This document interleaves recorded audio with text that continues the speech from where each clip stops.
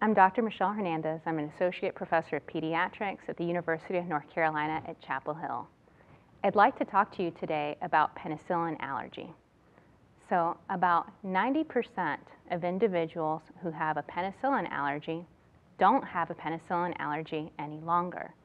And so this is where penicillin skin testing and evaluation by an allergist can be really helpful.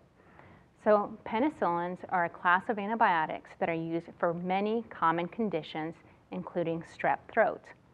A lot of people, especially in childhood, can have reactions to different antibiotics that may not necessarily have been a classic allergic reaction that would be life-threatening.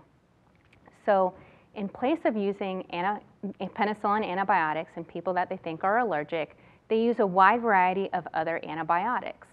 And the problem with this can be that not only can they be very expensive, but they can also promote the development of bacteria that are resistant to many different kinds of antibiotics. So this is where penicillin skin testing can be really helpful. After discussion of the history of symptoms that you had associated with taking a penicillin kind of antibiotic, an allergist can then do skin testing.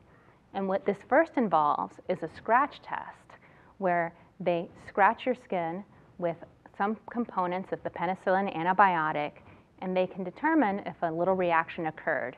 And if nothing happened at that point, they can then put small needles under the skin, called intradermal testing, to see if you have a reaction at that point.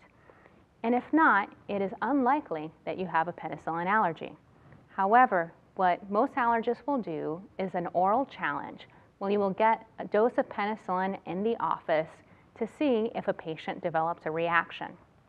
If they don't, they do not have a penicillin allergy and can be cleared to take many different kinds of penicillin antibiotics. If you have any questions, please contact your local allergist or please see our website. Thank you.